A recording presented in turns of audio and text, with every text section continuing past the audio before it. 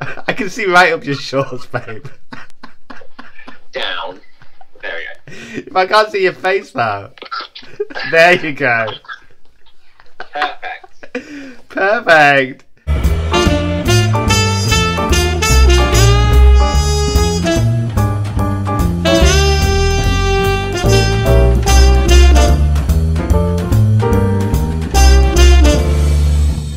Mr. Jaymi Jukes, nice lampshade. Thank you. Hit me. So how are you? You know what, Phil? I'm in the best place I've been in a long time. Good.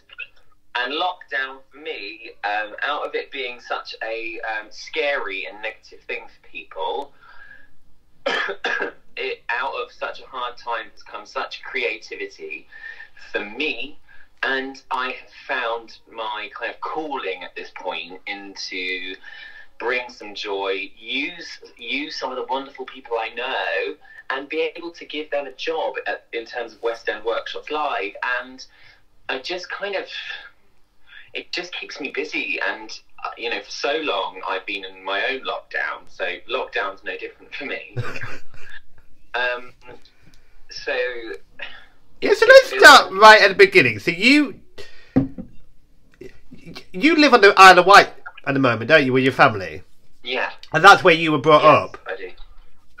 That's where I was brought up, yeah. So were you born there? Yeah. Wow. So I was born there. So I've been and I've seen you perform over there. So it's that theatre that you went to as a kid. Do I remember that right? Absolutely correct. That's where I did Oliver. I played Oliver at the age of 11, and it's where I did all my first shows. And your parents are quite, because your dad is a musician. Yes, my dad is in a band with, this is brilliant, you'll love this, Millie O'Connell's dad. No way. This is brilliant, actually. And we auditioned for Soho Cinders together. I was for Luke Bayer's part. Yeah, Robbie. And we auditioned together, and we were like, our dads are in the band together, because she lives on the island too. I never knew this. Good bit of information. He is the drummer, my dad's the singer. Amazing. So how long have they been in a band together? For about 7 years. Wow. So it's a nice little stagey connection there. Yeah. Well, how old is Millie compared to you? I have no idea, but I never knew of her. Right. I think she's like 24. I never knew she existed because when I left the Isle of Wight at the age of 16, so I was out of the loop of the island. Yeah. From the age of 16, so I went to boarding school at Tring. So, okay. Yeah. So then, how did that come about? So you left the island. Did you know then that you wanted to get into performing? Oh my God, yeah. I was rubbish. I was so rubbish at school. Like, I was awful. And I just used to be in goal, in PE, and I used to be like, come on, babe, why don't we... oh, gotta get the ball.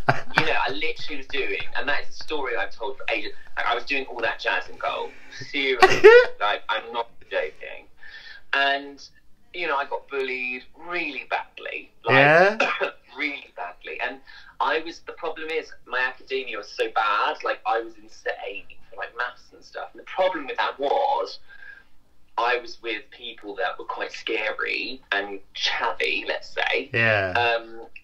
So it meant I got bullied a lot. And, you're girly. I mean, I didn't get physically bullied, but I had loads of, you're girly, you're this, you're that. And did it bother you, or did it kind of make you want to change, or did you just rise above it?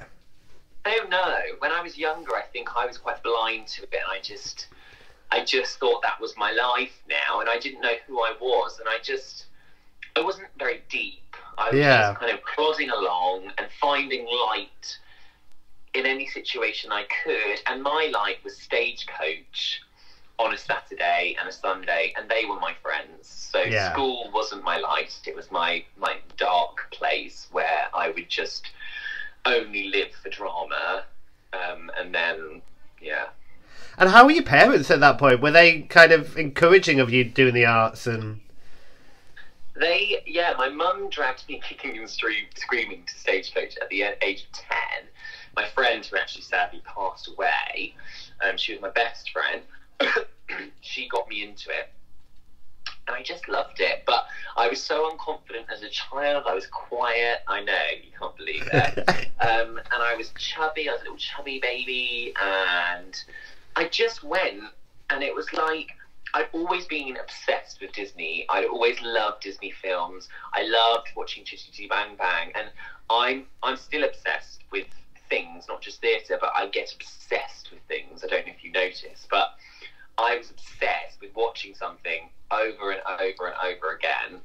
So that's how I got into it, and I loved it. I absolutely loved it, and I just felt like, oh, this is who I am now. This is good. But how much access did you have? So growing up on the Isle of Wight, obviously there is a theatre, but what type of productions did they put on?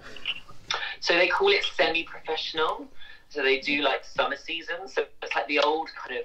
I love a summer season. Like, I don't know if you know about this. Yeah. Like the old.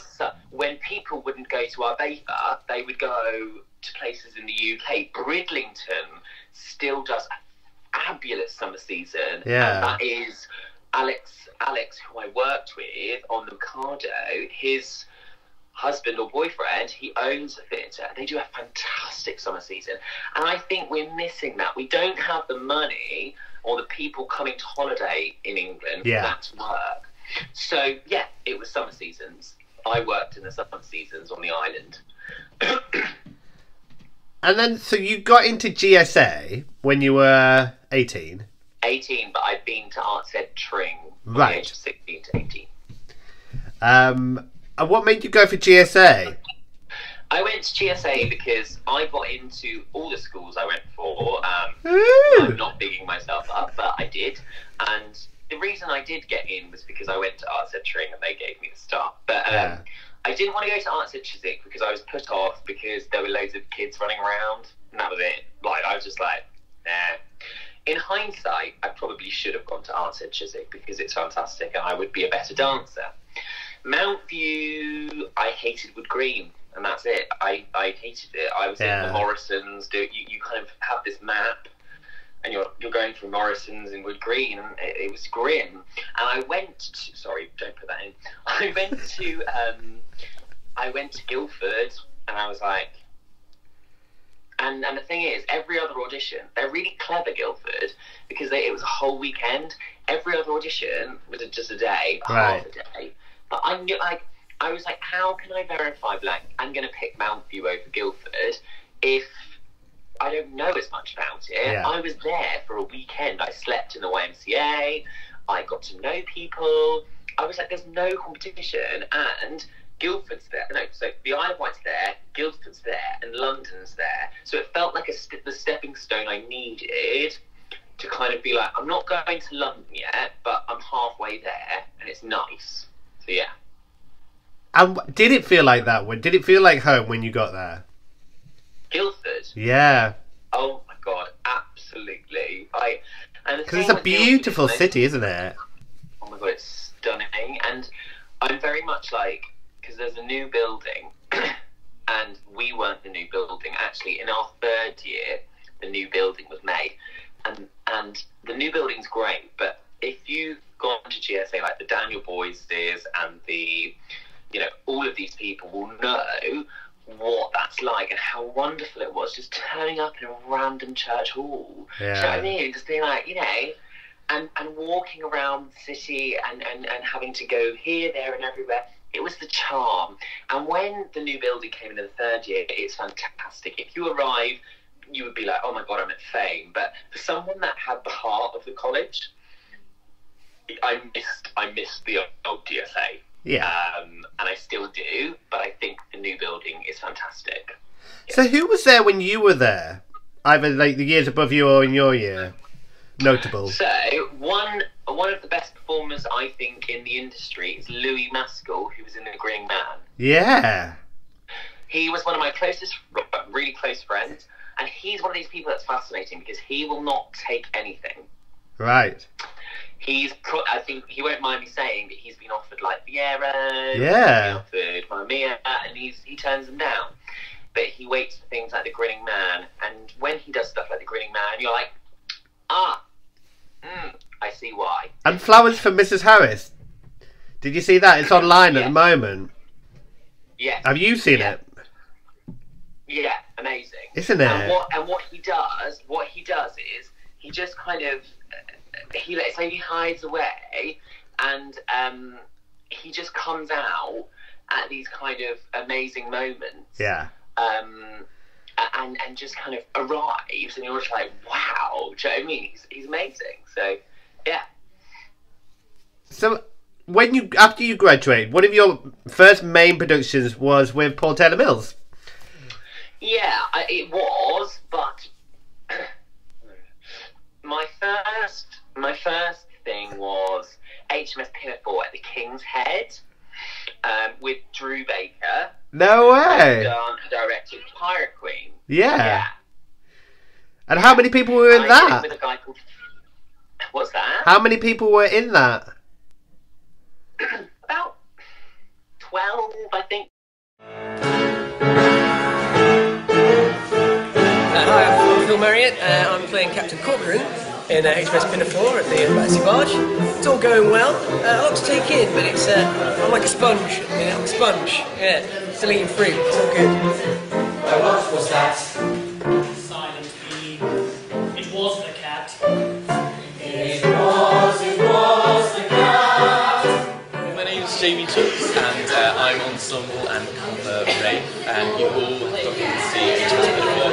It's going to be a great show, and you get to see us on one show. We started at the Battersea Barge, as you did then. Actually, I don't see the Battersea Barge being used as much these days, which I find interesting. Yeah, I think it sank. No, I'm kidding. Yes, I'm being serious. Yeah, why is that, Phil? Why isn't it used as much these days? I don't know, because I agree. Like, there was a lot of stuff. There used to be regular cabarets. I think it's just location. It was so difficult to get to, and I mean, it was great to hire because it was. Now. It was cheaper, but yeah, I don't know. Maybe. So you started at the Barge. 12 people on that tiny little stage. That's impressive. Maybe that's it was about that. Yeah. Yeah. Ensemble and we So it was great. I mean, it was great. It was my first kind of it's a profit share, and profit shares back in the day. I don't know if you mind. Profit share was profit share. Like it was. I think there's something now in place where you actually get some money, but I mean, profit share was essentially working for absolutely free. Yeah. And that's not a bad thing. I'm not slagging it off. And I think a lot of my agents have said, if you need to do it, if you need to do some profiling, and you've even, when I've been out of work, you sent me old Jaymi, which has been great. I think you sent me an audition for Xanadu, or you said you should do this. And I think if the part is right for you, oh my God, absolutely do it. And if you can afford it, I simply can't afford it most of the time, so I'm not slagging it off. If I could do, it's not the same, but if I could do these things, I would love to. I'd love to do, years ago, do Fix at the Union, but I just, at the time, I would have been so far in my overdraft. Yeah. So, yeah. It's finding that balance, of, like you say, picking the right project. And it's hard. It is hard to gauge which is going to be beneficial to you. But yeah, so you did that, and then I went on the ship after that. Oh, was this a ship that you were meant to go back on recently?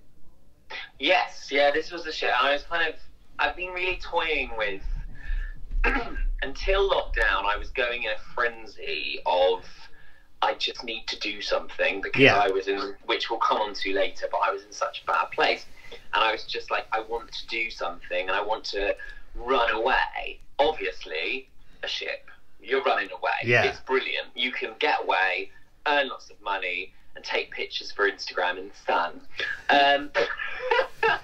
But you obviously had a good experience of it the first time round. I did. I learned so much, and championships, and I had to sing opera. I had to learn 12 different shows in a couple of weeks. Now, if you know what that's like, then it sets you up, and the stigma with cruises isn't the same anymore. They do full-scale shows, and it's just amazing. And you being one of them, you can see people post on Instagram, and you feel you must be like, you jammy dodger.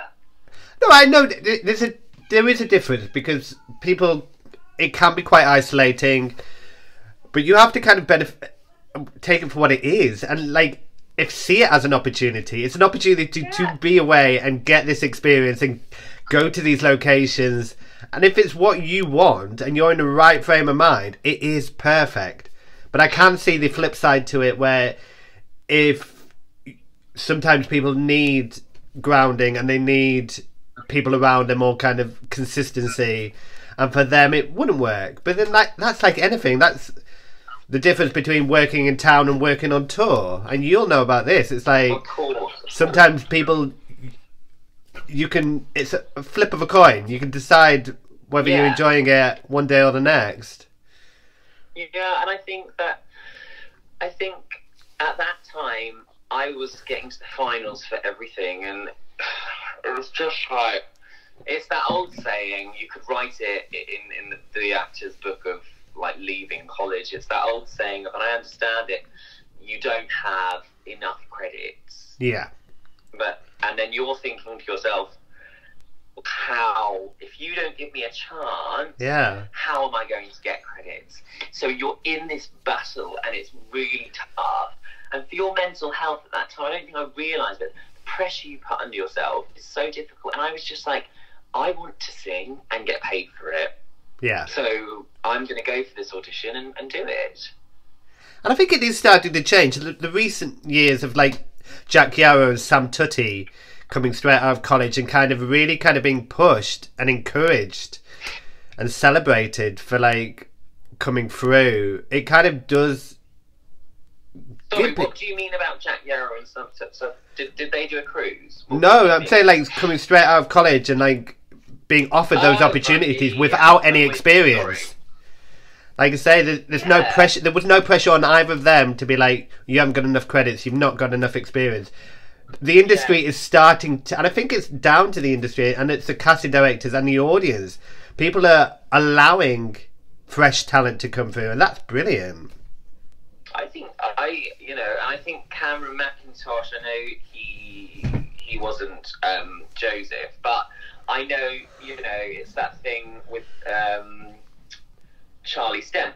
Yeah. I don't know if he was fresh from college, but it's about launching someone, and it's about having that. About making a star. More interesting for people, because they're like, hang on a minute,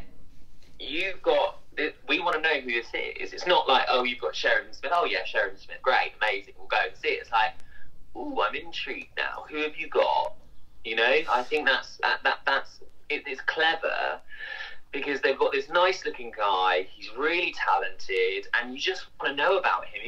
You're intrigued by, okay, you've made the decision to put an unknown in lead. So, okay, give it to us. What are you going to do to the part, and why have you got it? And people actually want to see that person, because they're like, oh, they must be bloody good, because they haven't got it because they're from Big Brother. Yeah. Do you know what I mean? Exactly. So I think it's a new thing that started. I think Cameron McIntosh started it really well, and it puts these people on the map. Jac Yarrow, a lovely looking guy, perfect for Joseph, when people thought that maybe Ollie Murs was going to get it. Yeah. And that's fine, but it would have made it a different production. You've got Sheridan Smith, you've got Jason Donovan, have a singer that's going to come on there and do his craft, fresh from Art's Ed, perfect. And then came away with an Olivier nod, so proved it. So yeah.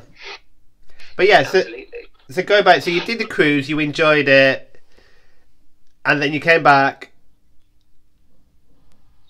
and then is that when Rent came about? Yeah, straight away. Yeah, I kind of like got into the gym and met Paul Taylor Mills. We used to go to the same gym. I remember this because I went to it was Fitness First, wasn't it? We all went to the same gym. We all went to the same gym in Covent Garden. I'm going to put my hands up. Like, I still stalked him for that show. Like, I saw it come up, and I was like, this is big. This is going to be big as profit share goes. So this was a production that they did at Greenwich with Zoe Birkett and Jaymi Birkett and Steph Fearon. Yeah. And Gary Wood. Yes. Yeah. It was I just had been thinking, I was like, I knew they'd done that bloody Rent Live or whatever it was, and I'm sure that was great, but it hadn't been done in England that much. And it just flashed up on Facebook. I'd come back off the ship and I was like, I'm gagging. I want to do this because I was really getting to know my sexuality. I was having fun with me being in London, and I kind of wanted to be like, I want to reflect this in the show that I'm doing. And I thought, what an amazing way to kind of let go of my college years and how structured I should be and do a profit share, have no money really at the end of it, but just have the best time. And I loved it. I got to take my kit off. I danced with Natalie McQueen, who went on to do amazing things, and it was just a hoot. And people from that show have done incredible things. But this was one of the shows. This was one of the few shows that Paul directed before he went on to mainly produce, and he's done a little bit recently. But yeah, so what was he like as a director? He was very kind. Yeah. Really kind. And he is another person. And working with the West End Workshops thing, you realise people that work from business and people that work from the heart. And he was a producer and a director. Or Kylie Vilcins was working with him at that point. But he did this thing this day, and he was like, I want you to bring in a picture of someone that you love. And he lit loads of candles. And we all had to write a story to this person. So it was kind of going, will I lose my dignity? Yeah. Will someone care? It was bringing that to life, because that song is one of the most special moments in the show. Yeah. And we all just like told our stories, and no one was doing like, oh my god, you know, at college, like, oh god. It was all very sincere, and it was calm, and it felt safe, and he created that environment. So I'll thank him forever for giving me that experience of having time. We had time to do that. We weren't doing Joseph and getting out in a week. And then was it later after that you went to Germany? Yeah, so Germany. Well, I did Joseph first. So you did Joseph first? Joseph was like, I'll kind of like leave out, you know, Joseph was like the next big thing. That was the big thing. And I was working at Harrods and hating my life. And I was thinking about working my way up at Harrods. And I was like, what's the point? It was my third time auditioning. And so this was the Bill Kenwright's touring production? Yes, the Bill Kenwright's UK tour. They auditioned me for Dreamboats and Petticoats, and they were like, you're rubbish, like, you're just not right for them. So I was like, thank you. And they said, but come back tomorrow and audition for Joseph. And I was like, okay, cool. I auditioned on the Monday, saw Bill on the Friday, started the job on the Monday, and that was it. And Bill was directing it himself, wasn't he? Forever. No, well, he is the director, but he was the original director, and then he comes in at the end and says, do this, do that. And Henry Metcalfe is the resident director. Right. But he is resident in more than resident because he does rehearsals and stuff. Yeah. And then how many times have you gone on to do it now? I've lost count. So I've done 4 different contracts. I did it with Lloyd Daniels, Jaymi Hensley, and Joe Mceldery. I did it twice with Lloyd Daniels, once with Joe Mceldery, and once with Jaymi Hensley. I've probably done the show about 1,000 times or more. I really don't know. And were you always the same brother? No. With each contract came a different challenge. So the first one was my first contract, and I ended up second cover Joseph. Ooh. My second one, what did I get in that? I went on for Joseph in my second contract. That was it. In my third contract, I was dance captain. Lol. And I became second cover narrator. Lol. And then on my fourth contract, I was swing. So I was learning something I'd never learned before. And I was emergency cover Jacob. Thank you. And did you ever go on for Jacob and the narrator? No. I never went on for the narrator. I never went on for Jacob, which Jacob never happened. But I've done a cover run of the narrator, and it's fab. But I've been on as Joseph. And how was that first time? Incredible. And where was it? Where was that at the point? Swindon. And Lloyd had hurt his back, and the first cover, Matt Brinkler, who you will know well, was the first cover at the time. And he just was vocally tired, and we had I think other company managers would be like, carry on, but she was just like, no, we've got a second cover, get him on. Yeah. And I just did it, and it was so surreal, because I found out in between shows, so I had an hour to compose myself. I put on a bit of fake tan. You know what I mean? I put on a bit of fake tan. Did you sit up? And I thought to myself, the best thing you can think in this situation is, Phil, and this is my advice to lots of performers, is before this curtain opens, right now, I've done everything I can. Yeah. Let's not think, let's do, and see what happens. Because if we start thinking, that's when problems happen. But were you excited? Was it a dream come true? Just to I am Joseph? Massive. Lifelong. Everything I'd worked for. I cried a lot. I signed autographs the first time in my life, and it was so special, and the feedback was lovely. And there are some parts in the West End that you do, or auditions you go for, and that character is within you. It's in your blood. Yeah. And Joseph is one of those. That's it. So then, keep it with Joseph. You did bring it home by doing it on the Isle of Wight. So how did that come about? And how did that feel? So tell us about that. Well, we can talk about my mental health later. Yeah, we'll come back to that. It stemmed from being at home, because I was, let's say, poorly. Yeah. I was poorly. And I lost confidence. And my friend Tony just said to me, he was lovely, and he just said, hi, I went up. He said that they were doing the local Amdram group, who are amazing. I mean, Amdram groups, as we know, they ain't what they used to be. My God, their budgets are ridiculous. And I said to him, for my confidence, I'd love to help out. I'd love to, be there and help out if I can. And he went, yeah, let's meet for dinner. He cornered me. After dinner, he ended up signing me up for Joseph. Luckily, I got paid really well, and I did 4 shows, but it wasn't about the pay for me. It was about the experience, and it pelted me out there again in a comfortable and safe environment, which was lovely, and I had to wear a wig. You wore it well. If you can, post a picture here. I will. I've got it. It's coming, babe. Honestly, there it is. Seriously. Beautiful. No, Tutty. What were they thinking? I thought it looked stunning. Earn it. Anyway. Did you not ask to keep it afterwards? But I wanted to keep the coat, though. It was better than Kenwright. Oh no, right?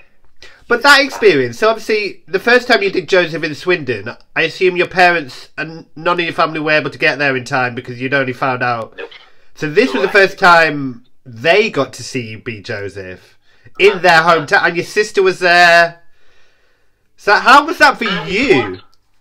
Can I add one more thing? Yeah. I did the Isle of Wight, the national, that year was the national, you'll know this, was the National Gay Pride. Yes. So I was lucky enough to be in the parade. Yes. With my massive coat, which was a pride flag. Yeah. Do you know what I mean? It was perfect. And my sister with her little dog came, and she was pregnant at the time. She just stood there crying. Yeah. And she was just like, I can't. And I felt like I am so proud to be home with Conchita Wurst, Danny Beard headlining, and there's me with my coat. Like, hey, it was amazing. And to bring Joseph home and to do it was amazing. And for me, I've always said, you can be performing at Warner's and be loving performing and getting paid something for it. You can be performing in the Drury Lane and getting paid for it. As long as you love it, that's brilliant. That's amazing. And would you say... So, yeah. If you had to pick one of your most precious memories of being on the stage, would it be one of those?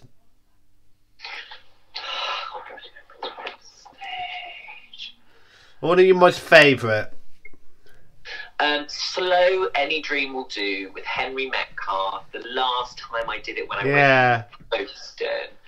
And I went back to Joseph, and I was lucky enough because they hadn't got George Beat the cover ready yet. I went straight on because Jaymi Hensley had planned dates that he couldn't do. Yeah. So I went on, and this time my mum and dad got to see me do the Bill Kenwright version, and that for me was everything and more. Yeah. And the Slow Any Dream Will Do. They don't do it in the West End, and what the Bill Kenwright production has is Hart. And what they don't have in Swarovski crystals, they have as Hart. Yeah. Yeah. Beautiful. So let's tap into this. So I remember seeing you just before you kind of had a bit of a break from the industry, and you were in good spirits. And this is common. Like, people don't know what's going on behind people, and you kind of, I think you did a quite good job of masking it, to be honest. That's what we do as performers. Yeah, is that how it felt to you? Because, like, say, at the time we're good friends, and I wasn't even aware of what was. Could you remind me when you're talking about? When are you talking about? Just before you went on tour with, I think it was Saturday Night Fever, or was it? Oh, okay, cool, yeah. Well, when? I don't know how honest to be. Right, okay, I'll be honest. Yeah, I'll be really honest. But fuck it. I just split up. It started. I split up with my boyfriend, Alfie, and I just. So Alfie was somebody that you worked with on Joseph, and that's a relationship that formed out of that. Yeah, he was my brother in the show. Yeah. And sadly it ended, and we were together for 2 years, and I think I was like, no, I'm fine. Yeah. I'm fine. And I wasn't, and my coping mechanism was getting with loads of guys, and that was all coming from wanting to be verified. Yes. And wanting attention, and wanting to take my clothes off, and for someone to go, ooh, when... And to be validated. To be validated, exactly, Phil, and I think you can relate to that.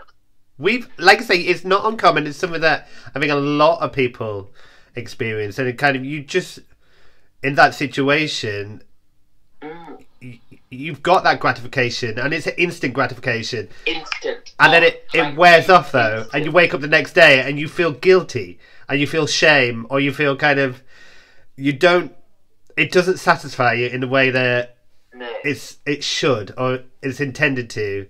No, I completely agree. But it's a very dark trap that... It's a dark trap. And casting directors, people in the industry might be like, watch this and be like, oh God, No, I think it's important. I don't really mind, because I know that a lot of people don't talk about it, and I want people to know that I've been there, and it's really bad for your mental health. Those next days after it, you feel dirty, you feel disgusting. Yeah. And I was having no sleep, and I'll put my hands up and say I was on the Joseph tour, not booking digs, and I said this on my story, and you know what I'm talking about, but I didn't book digs, I just went on Grindr. Yeah. And that was the start of the beginning of a nightmare, a living nightmare. And that, for me, I couldn't see myself anymore. I couldn't see what I was doing. I was just rolling into a disaster, and I didn't have a safe place. I was on tour. I was changing venue all the time. I didn't have my family. I didn't have a home. So home for me was when I was on stage. But being on stage was my home and therapy. But everything around that was a mess. Yeah. Everything apart from the show was a mess. And that's when it began. And then, how long did that last, that period? And when did you kind of realise, what changed to make you kind of give you a wake-up call, if that was the right thing? I didn't have a wake-up call. I didn't have one, to be honest, Phil. I'll be honest, I didn't have a wake-up call. It just went on and on. I don't want to go on into detail about everything. Let me try and speed it up. I did Saturday Night Fever, and I was assistant director to Bill Kenwright. He was amazing, and my mental health wasn't in a place, and I had to leave the job. There we go. And then that brought me back home, and here I still am. I'm still at home, and it's nearly been a year since I've been at home, and it's been the hardest year of my life, but it's been healing. I ended up in a mental hospital, and I wanted to commit suicide. I tried to commit suicide 4 times, and I don't mean to say it so blasé, but it's my cover. It's my mechanism to make it okay. Yeah. Because if I'm like, I tried to commit suicide, it's like, it makes it into something that's not accessible, and not accessible, but not. I try and normalise it for myself, because it's like, okay, this happened, I got through it. I'm not going to be like, I committed suicide, this is it, like, oh my God. I want to be like, I committed suicide, but I know loads of people, I tried to commit suicide, but I know loads of people that have been in that position. I'm not alone, and you aren't alone as well as people out there. And the amount of people that reached out to me when I told my story on Instagram was outstanding. Well, not only it extended further than that. So obviously people knew that you and I were good friends, and people reached out to me and said, "Did you know this about Jaymi?" And I was like, I knew bits. I'll be honest, I didn't know to the full extent, because that is something that was private to you, and that was something that you did, like I say, mask or deal with in your own way, or kind of keep to yourself. And it was very exposing, and it was very brave, and it was kind of necessary. Like I say, it's kind of exposing yourself. Like, I've had it, and we both know, like, during this whole lockdown experience, there's been a couple of times that I've wavered. I saw it on your Facebook. Yeah, and you kind of think, and the best feedback I got from, because you at the time, I was like, well, part of my blog is showing who I am and being honest and being truthful. And I was like, at those moments, that was my truth. And it was kind of being prepared to show your vulnerability, to try and normalize it, like you say, and to realize that we don't have this Instagram filter on all the time, and that behind it, we are just people, and we do have issues. And I think for me, it was empowering to kind of expose myself in that kind of way, and to get, like you say, that recognition and that feedback. It was like, because it's scary, isn't it, to like speak up and speak out and think, am I going to be seen? Nobody likes to be seen as a vulnerable person, but vulnerability is so powerful, and like expressing it and connecting with people is beautiful. And I think that is exactly what you did in that series of Instagram stories. Thank you. I really, I don't know, I didn't think about it when I was doing it. Like, I didn't think about what I was doing, which for me, do I regret it? I don't regret it. I don't regret putting it out there. For myself, I have to be honest, after I put it out there, I went backwards a little bit, and I was doing better, and I put my hand up. You would have seen it on my social media if you follow me, that I went quiet after it all, because it was like, whoa.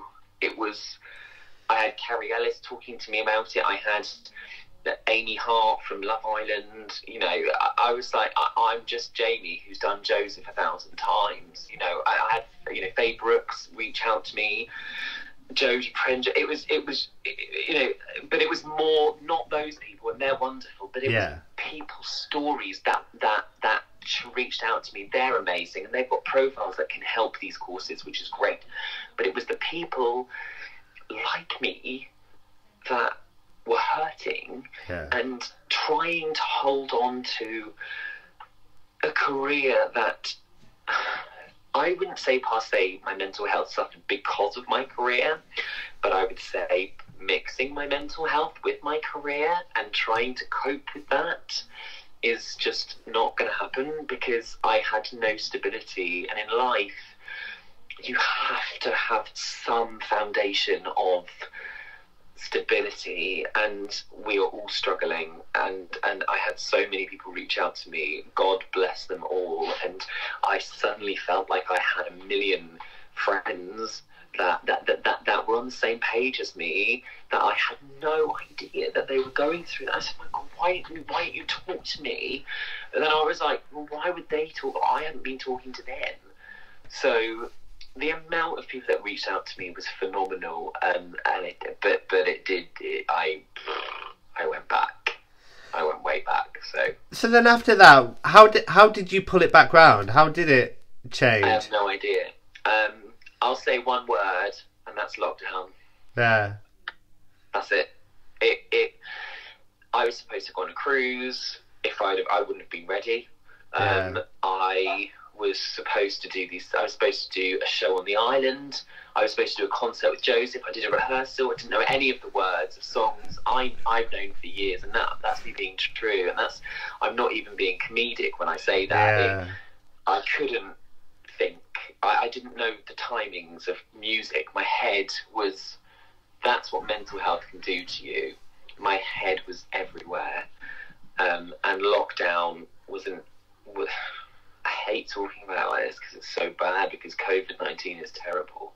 I'm not taking that away, but for me personally, it saved my situation and gave me time to breathe. And I had so many performers, because, and you know, I'm honest. I was sat out in the garden the other day and I said, guys, do you think lockdown has kind of given you a bit of chance to breathe? And the amount of performers that like, yes. It has. It's pushed this massive reset button, which I think we all needed it. Like, I needed it. I'll be honest. Like, I was living in London, seeing, and I don't begrudge it. I was seeing so many shows. It was brilliant, but it was exhausting and it was tiring. And it impacts you in ways that you don't really kind of stop and gather.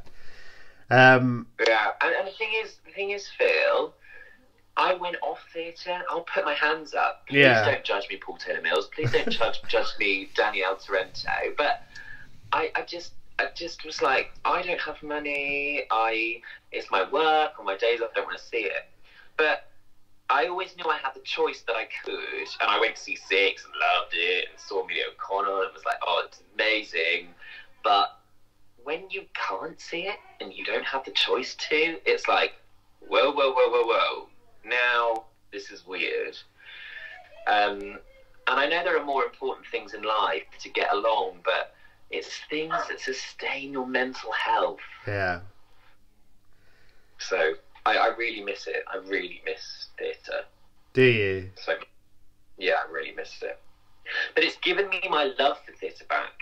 Missing it. Yeah. That feeling.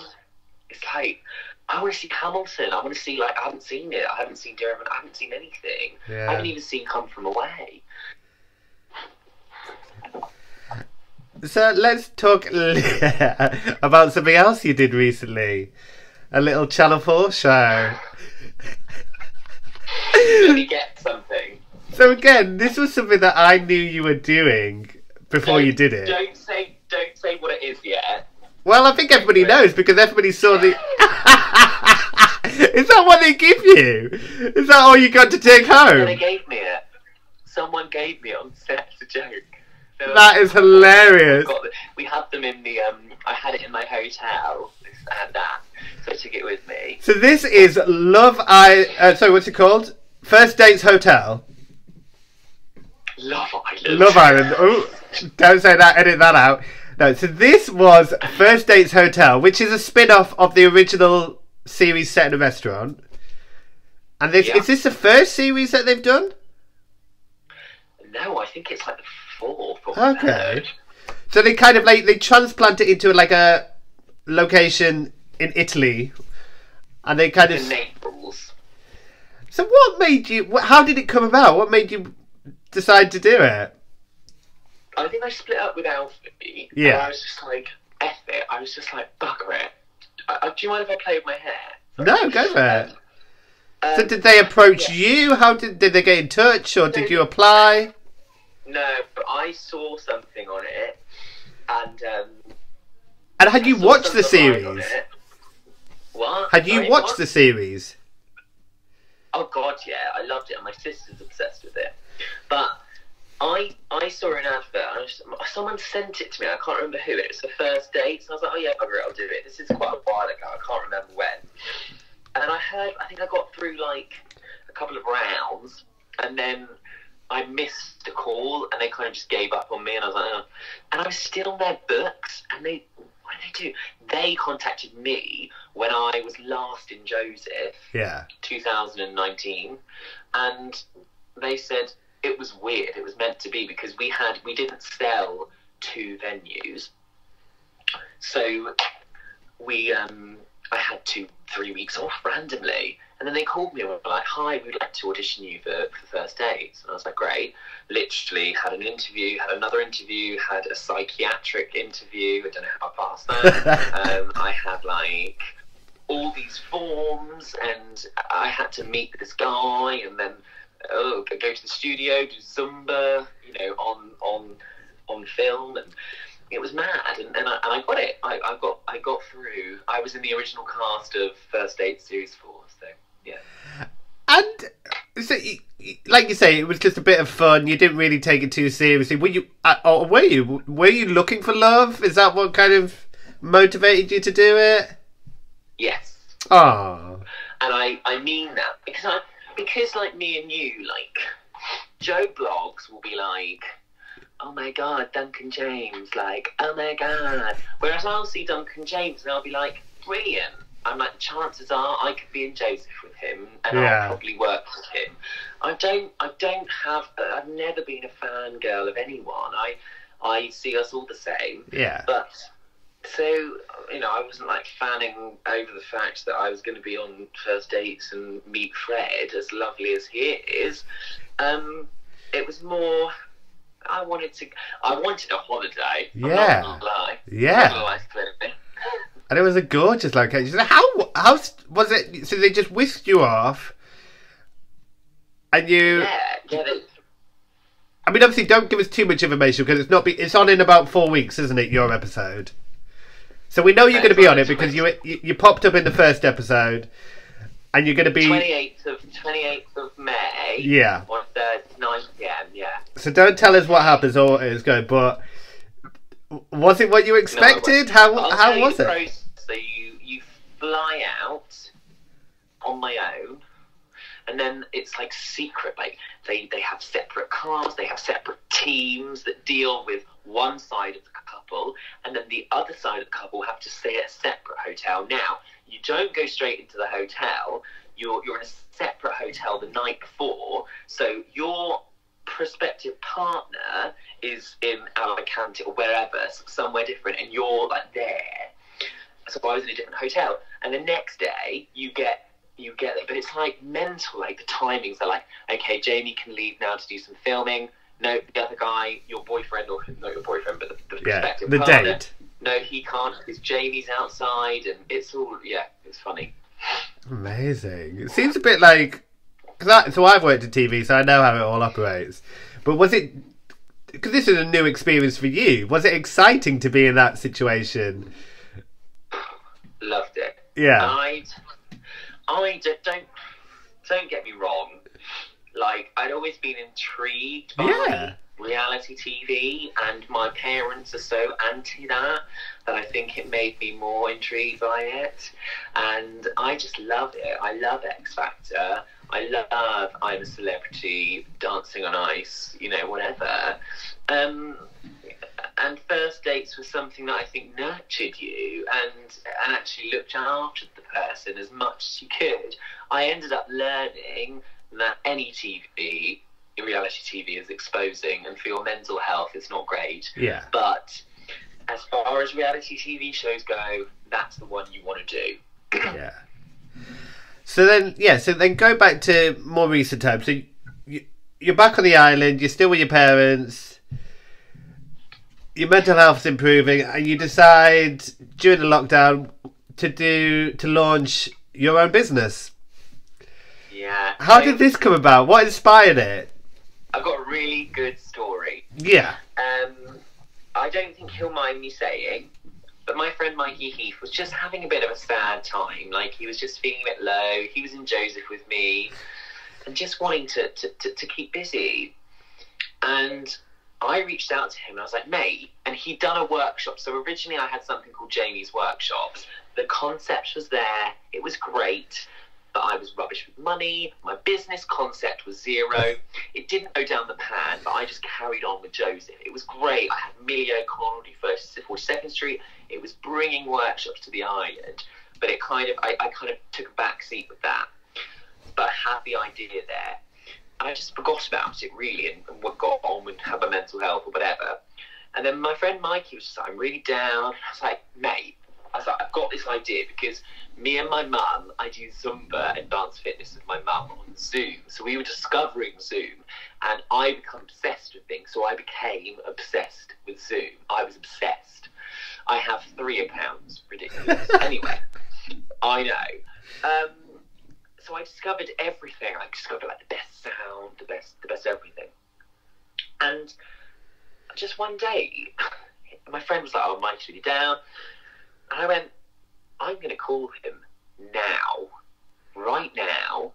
I was walking the dog down the beach, and I said to my dad, I've just had an idea, and I haven't really seen it. I'd seen snippets of people doing it, but I hadn't seen it on a scale. I thought, I've got to do this. There's something here. There is something. And I phoned him, and he went, yeah, babe, let's do it. And it was just one workshop, just promoted it myself. And we had like 20 people, and and I just got him some money from it, and it was The Greatest Showman. Along the way, my friend Sophie Tehrani, who is an ex-cruise director, and her agent is Zoe from Any Dream Will Do. What's her name? Zoe Tyler. Yeah. She is now a guest in on a ship, which is an amazing job. But she was a cruise director, and she went to GSA with me. And she is a businesswoman. And with my contacts, with my flair of the theatre and love for the theatre and love of kids and her business mind, we collaborated, we had a chat, and here I am today. And I don't know what's happened. I have no idea what's going on. And is it exciting to start a new project? Has it helped you to kind of focus and... Massively. 1,000,000%, Phil. I can't. You hit the nail on the head. It's waking up and having purpose. And for the last year, I've woken up and thought, oh, what? I'd rather go back to sleep and probably not be here right now. But I wake up and I'm like, yes, like, oh my God, it's Hamilton. I'm like, I'm doing waving through a window TikToks. Like, I'm going crazy, like. And of course, I know I need to be careful. I know the down times are dangerous, but the happy hyper times are even more dangerous for your mental health. Yeah. They are when you do naughty things. And that is when my therapist comes into action and tells me, Jaymi, slow down, breathe, you're going to be okay. Yeah. And so how many have you done? So you did... So Mikey started them off. Yeah. And you've had Jodie Steele. Jodie Steele started us off with 6. And how was that? How did that go down? Do you have like 70 people log in? We had 70 people. We had 70 people for our first one. I just had loads of brainwaves that was like, this isn't just a workshop business. This is a scenario where I could host a workshop worldwide, and people in America can do my workshop. And I was like, hang on a minute, this is kind of cool. And there are people in America that don't get a chance to meet Jodie Steele, but they know of her. And I didn't realise Jodie Steele had such a big following. Wow. And timing-wise, I just got hooked on TikTok. This is another part of my story that's interesting, because I was like, oh, TikTok loves musicals. They love Hamilton, they love Beetlejuice, they love Heathers, and they love Six. They are the four, and Dear Evan Hansen. They're the 5 musicals. That's Cult. They have Millions of Girls. But Heathers, and our version especially, they love. So I had the idea that Jodie post a video of her with Liam, doing Six, and she posted it, and we've had people from America saying, "What is Jodie Steele doing on your TikTok? Can I book in for your workshop?" And I said, "Yeah." And that's that. So we've got people from America. And that's not me being a big head. That's me wanting to get access for those people to have something while they're bloody at home doing nothing. Yeah. And who have you got coming up then? Who have we got exciting people to look forward to? So Jodie's doing another one, isn't she? So Jodie's doing one with Liam, isn't she? Jodie's she's done Heathers, and she's doing Wicked with Liam Doyle. Yeah, that'll be a good one. A joint one. So ones I'm really proud of is I've got Chad Harris. He did actually play Olaf in Frozen, and he played Damien in Mean Girls on Broadway, and he is doing a masterclass. I also have someone from the ensemble of the Broadway musical Frozen, and he is coming to do one at the end of May, a dance workshop. And a new exciting one I got today is the one, the only Sam Salter, and he's doing a Sam Salter masterclass, which will be incredible. So tell me, so what do they get out of this experience? So how much did it cost? It cost £5, which is brilliant. Isn't that? That's ridiculous. Because obviously money is tight, and people are perhaps, and there's so much available now, and there's so much content out there, and people doing different classes. But £5 seems very reasonable to get a class with a West End performer, and then within that, so they get what? How is each class structured? So I like to say to them, "Can you please warm up before it so we can crack on?" Because the workshops are an hour. We're working with a lot of younger kids. We want to have their attention from the moment it starts. So the structure is a 5-minute warm up. Crack on, do a simple, I mean simple, routine, no thrills and spills, then get to about 45 minutes in, maybe 50, and then do a Q&A, which is interactive. Now on Zoom, you can type any questions you have, so whilst people are being admitted into Zoom, people can type, and then Jodie Steele at the end will be like, question from da-da-da-da-da, I'll unmute that person, and we can have a chat about the question you just asked me. Wow. 1 hour, finished, lovely. Oh, that's brilliant. So they're getting to engage with these performers. £5. Exactly. In a way that, you don't get over Instagram stories or over FaceTime Live. This is some... the interactive side is incredible. Yeah. And how... when you've watched this happening and working, how does it feel for you to think that you've put this together? I'm very much like, this is a team, and I just felt proud, and I just, to see, there's something about Zoom if you haven't used Zoom, just do it, because to see these faces popping up, and they're using it for singing things, the COVID concert, and different, or they're not using Zoom, but they're boxing people's faces and putting them all in. There's just something special about it that I don't know why, but it's cute. It just makes me feel like, oh God, I've got, I had a 65-year-old there, and I had 2 people dressed as cats, because they come from Cats Comic on Zoom earlier in the day there. I had lovely Lottie Payne, who's one of my students, who is basically a prima ballerina, giving a full-on Joseph, and I had Jodie Steele's, one of her clients at JSA, coming to do all of my workshops, because she's having a wonderful time, and it's $5, and she put on her Facebook today, I've booked 5 workshops, my dad's broke, but I'm having a lovely time. So, what can you do? I'm just... my granddad is a businessman. He is the manager of Kate Bush, Bob Geldof, and many big artists. He's a massive businessman, and he was a music manager. And he has really contributed to this, and also Derren Brown has, may I just say. And he has really helped me. And the one pearl of wisdom he gave me, and he is a massive businessman, and I didn't expect this from him. He said, as long as you keep the fun, you're winning.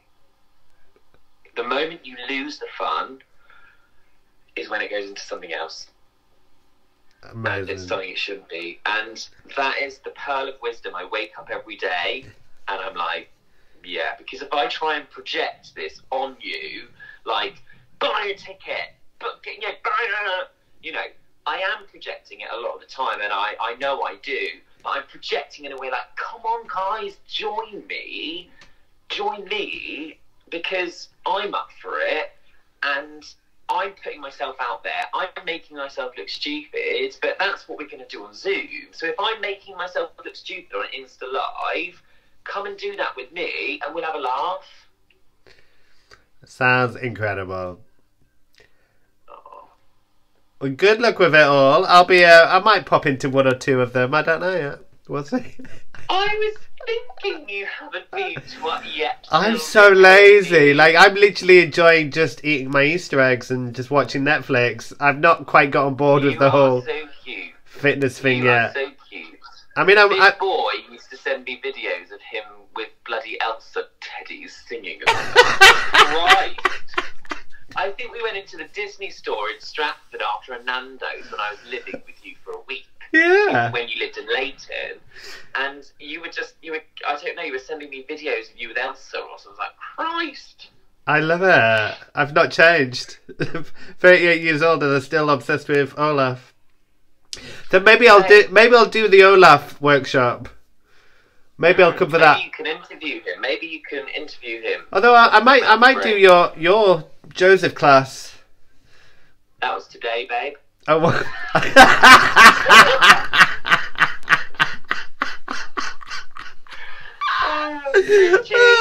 Well, anyway, I might just go and watch it back.